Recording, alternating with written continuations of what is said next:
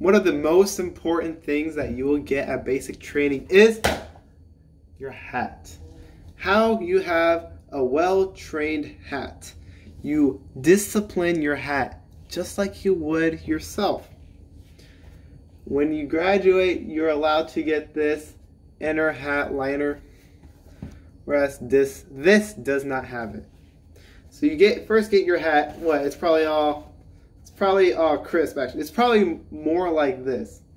But once you fold it and you put it away and all that, it'll start to have a bunch of creases. This is a well-trained hat. I'm going to show you how you train your hat, and then I'm going to show you how you wear your hat. So, see right here, there's a little crease. See that? When you have spare time, take that crease and just keep folding it. And that way you get something like this. You want to have a bit of an inner dome. It's a little easier to explain on here because it stands up on its own.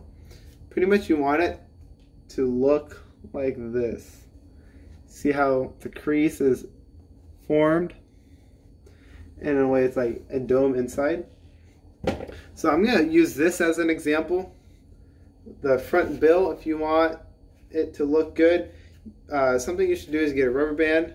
Just leave like that for the night and it'll form well. You want no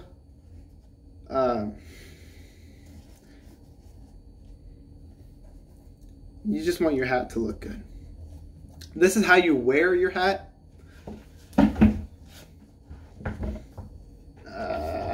This is a really bad video. What you want is this part here. You know, I'm going to use this as an example. You want this part to be parallel with the ground. And because it's parallel with the ground, you see how this right here is going down? This is supposed to cover your forehead. So without even looking,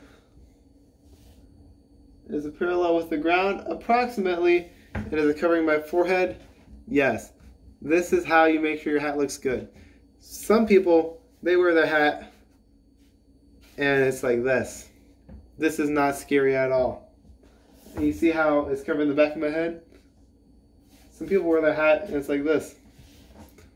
Don't wear your hat like this. Train your hat to stand up on its own. Some people, when they get, I'm going to show you how to properly wear some tailored reviews. Some people, and lightweight boots. I have another video topic all about lightweight boots. When you get lightweight boots, if you get lightweight boots, get cardboard and put it in here so it stands up on its own. And that way you never fold your hat, but it always looks good, and it's a much cheaper way than buying it sewn in. So when you get your hat, you want to find that crease. You want to find that little spot somewhere on your head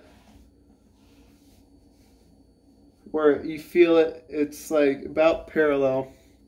You want to drag it down. For me, I just put it as down as it possibly can go. And then while you have time, you just want to crease the sides. Make sure it looks good. And you see on the top, it's nice and flat. And that's the way it should look. If you had no glasses on, this is how you look really intimidating. That was a little side joke. That is how you wear your hat.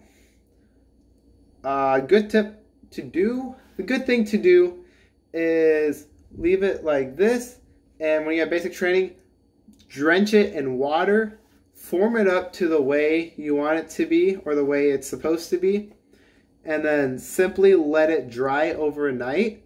And when you get it in the morning, when it dries, it makes your hat super stiff. So it's super stiff like this, whereas it's like this. See the difference? This is what a sewn-in hat liner does. You never have to worry about anything. And I never, ever fold this. When you fold your cap, you put it in your right cargo pocket. When you fold your cap, you want to take this, put it over, see, like a little puppet.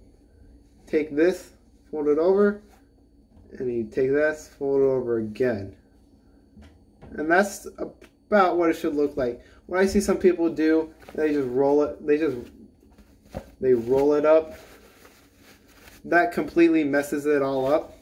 So when you take it out again, it looks like this. You try and put it on, and you get like these dents. You don't want dents. So how you properly fold it, like you do your puppet, and you do that. That's all I got about hats. Next video, I'm going to be talking about socks. How you get a nice, somewhat nicely rolled sock. And then I'll be talking all about lightweight boots. These are Danners. There are two types of people in this world. Danner boots and Nike boots.